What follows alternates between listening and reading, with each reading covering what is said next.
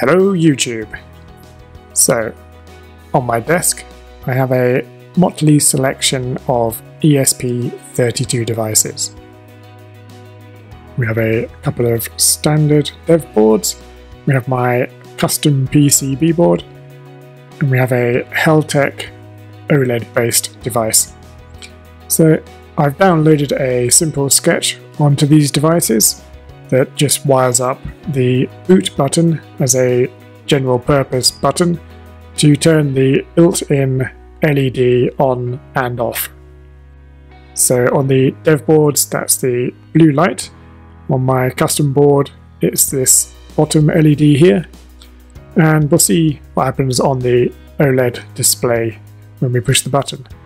So push the button, the LED has turned off, but mysteriously the LEDs on the other boards have also turned off. So push the button again, the LED is on and the other LEDs are on. Let's try the other board. All the lights turn off, all the lights turn on. What kind of magic is this? We're using the ESP-NOW in broadcast mode. So if we look at the OLED display, we can see there's a bunch of hexadecimal numbers. Now if you examine these carefully, you'll see they're from different devices. So this is the MAC address of each device. So when I push the button, you can see a new message arrives and it says to turn the LEDs off. If I push this button, a new message arrives to turn the LEDs on. And they're coming from the two different devices. So each device is sending out a message to all the other devices, and the other devices are receiving that message and acting upon it. So how does this work under the hood? Let's take a look at a simple code sample. So I've included the Wi-Fi header and I've included the ESP-NOW header. So let's jump down to the setup method. So we have the standard setting up the serial line. Then we need to activate the Wi-Fi module. If you don't do this, then ESP-NOW will crash with an error. And then we'll print out our MAC address. This will be useful when we do some peer-to-peer transmission. And then we just disconnect the Wi-Fi from any base stations that it may be connected to. So now we can activate ESP-NOW, so we call the ESP-NOW init, and then we can register some callbacks, so a callback for receiving messages and a callback for when we have sent a message.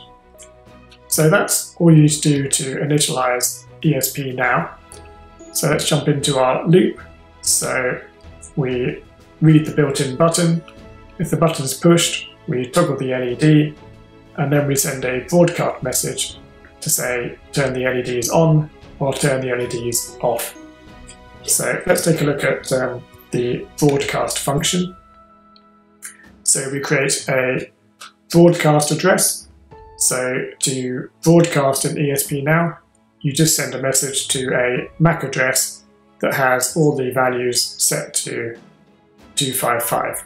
So we create a new peer info, we set the peer address to the broadcast address, and then we register this new peer with the ESP-NOW system. It's a little bit strange to have to register a broadcast peer, but if you don't do this, then you can't send messages to the broadcast address. So now we've registered the broadcast peer, we can simply call ESP-NOW send, we send to the broadcast address, and we just send our message and our message length. So that will either return ESP OK, or there'll be an error message. Now you also get a callback on your sent callback. So this gives you the MAC address that the message was sent to and a status as well. So we can log out if the message was actually sent successfully.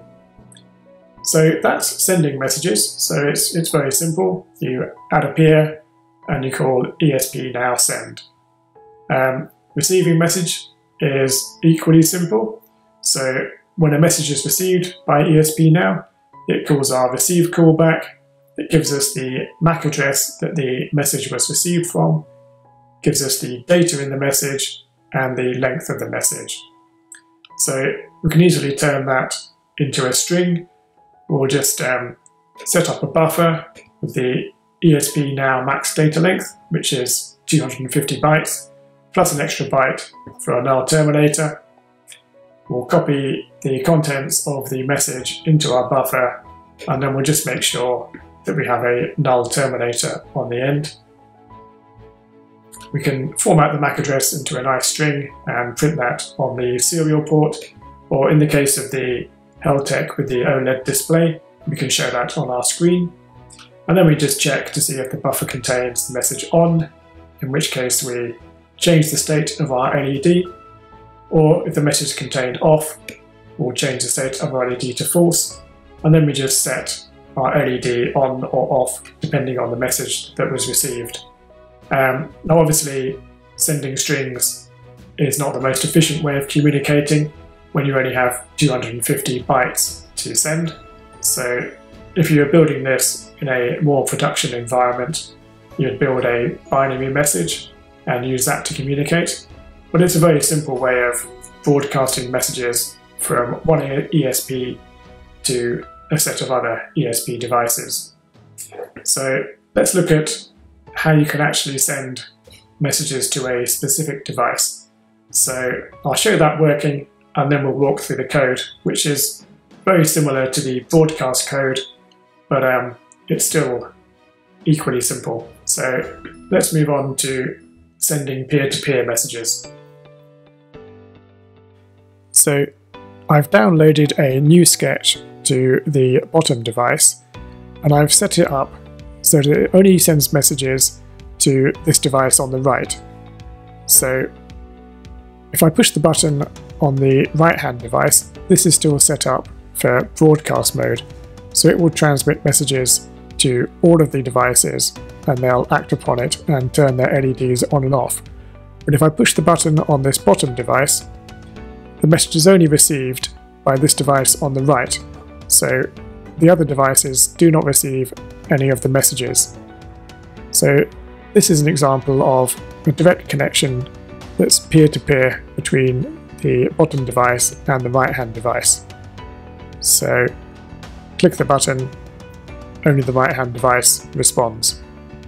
So let's have a look at the code changes for this, and then we'll do a quick summary of the ESP-NOW system.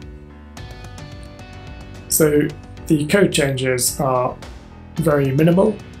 All I've done is change from the broadcast address to the specific MAC address of the device I want to send the message to.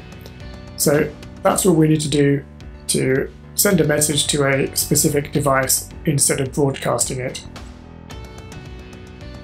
So let's summarize what we've learnt about ESP-NOW. So it enables multiple devices to communicate without using Wi-Fi. Now it's a proprietary protocol developed by Expressive. It uses the same spectrum as Wi-Fi, so 2.4 GHz. It can do broadcast or peer-to-peer messaging, and it has a maximum message length of 250 bytes. Now you can enable encryption on your messages. There's an important thing to remember, that you need to set up the key on both sides, so on both the sender and the receiver, in order for encryption to work. And then finally, I think after this simple demonstration, you'll agree that it's a fairly simple and easy to use system that's being developed. So that's ESP-NOW in a nutshell. I hope you found this video useful. If you did, please hit the subscribe button and let me know what you think in the comments. If you subscribe, you'll be first in line for new videos, and also it gives me a nice boost to know that people are watching and enjoying the videos. So thanks for watching. I'll see you in the next video.